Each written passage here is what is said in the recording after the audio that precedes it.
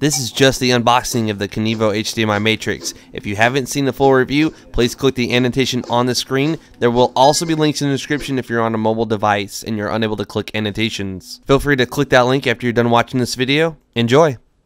Shut up, Josh.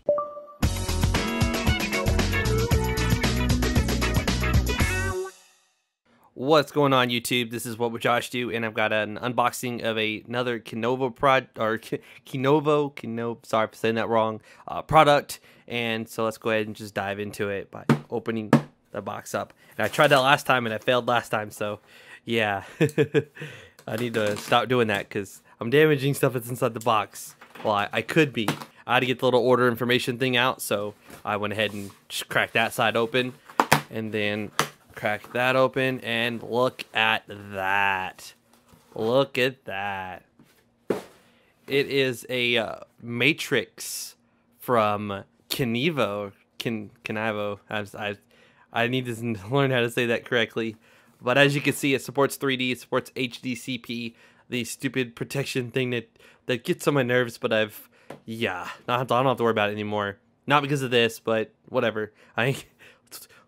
Let's talk about something else. Full HD 1080p on the back here. It's a little bit hard to see because of the brightness, but there you go.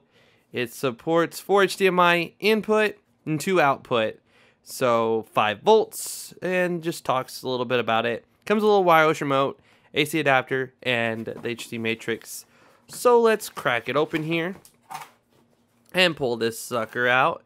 It's very big. Like I have their little 4-port switcher thing, and it's just, wow, that is way bigger than their other little thing. You've got some kind of little port there. Won't be using that, but we'll be using that. And then you have your little power strip here to give it power.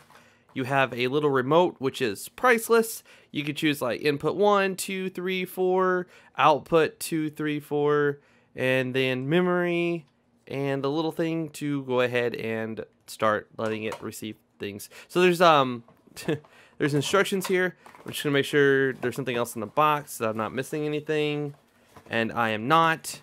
So let's go ahead and set this to the side, get it out of the way, and we'll focus on this. I'm gonna read these because I obviously don't know what I'm doing with it. Supports 4 different HDMI inputs and 2 different outputs simultaneously. Wow, I can't say that word today. Auto sensing feature, so it knows which one it's in. Smart function, when the HDMI is powered on, it senses which ports automatically and bypasses the input without signal. Press memory button on the remote to get the switch to remember the active input source ports. The Matrix switch selects the input source automatically when the Matrix switch restarts. Remote control, press memory to blah blah. Installation, that's pretty obvious. And then the specifications right there, if it'll focus. There we go. There's all that in case you're curious and you're someone that's interested in getting this product. Also a little diagram there of the stuff, and yeah, so I'm going to include a brief little thing with it set up in my living room. If you enjoyed this video, please let me know by giving it a thumbs up. I would greatly appreciate it. Please follow me on Twitter and Instagram if you want to stay up to date on the latest videos that I am working on. If you have not seen my Ice Bucket Challenge video, I'll link to that in the description, as well as my Hot Pepper Challenge that I did a little while back. If you're a new subscriber, you probably haven't seen that video, and it's worth watching. It will give you a very good laugh. This is What Would Josh Do, and I'm out.